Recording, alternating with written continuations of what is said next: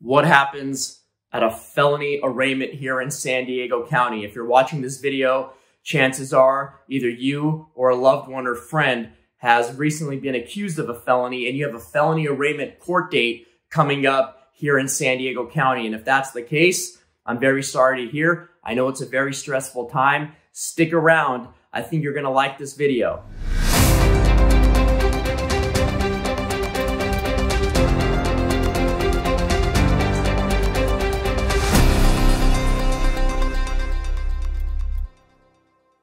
My name is Dod. I'm an attorney here in San Diego County since 2004. I practice criminal defense, and I've practiced criminal defense since 2004. Now, the question is, what happens at a felony arraignment? Now, there's two things that can happen in a felony arraignment. Number one, you can come in out of custody, meaning you're out of jail. Number two, you're in custody, meaning you're in jail, and you will be arraigned. So let's first talk about what happens if you're in custody and you're being arraigned. And when I say in custody, I mean you're in jail. If you're in jail, you've recently been arrested, you have a felony arraignment coming up. At that felony arraignment, a few things can happen. Number one, the judge can release you.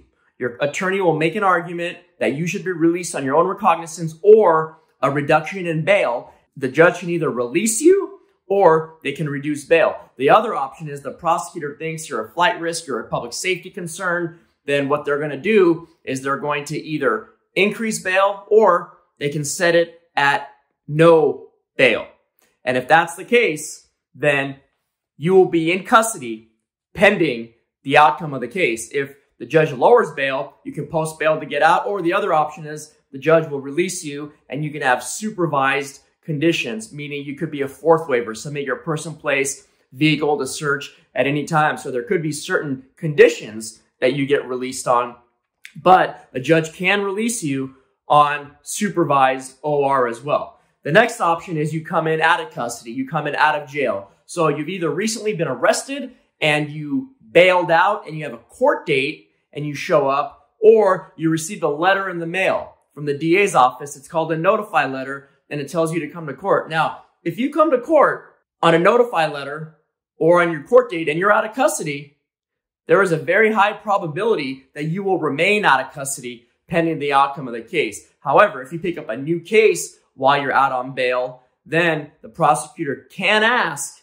for an increase in bail and the judge can increase your bail and take you into custody. That is a possibility. So that's what happens at a felony arraignment here in San Diego County. Now, the one thing everyone always wants to know is, do I need to bring witnesses to an arraignment? No. At a felony arraignment, you're going to plead not guilty. That is a standard practice in San Diego County, is at every felony arraignment, you plead not guilty. We get all the reports. We get all the discovery. We get everything on the case, and you're going to have a future court date coming up, which is called a readiness conference. Now, if your loved one is in custody and you want them to get out of custody and you want a reduction in bail, or you want a judge to release them on their own recognizance, it will help if family and friends come to court in support of your family or loved one or friend, because a judge will see that, and they will see that the person who is currently in custody, the person who is currently in jail,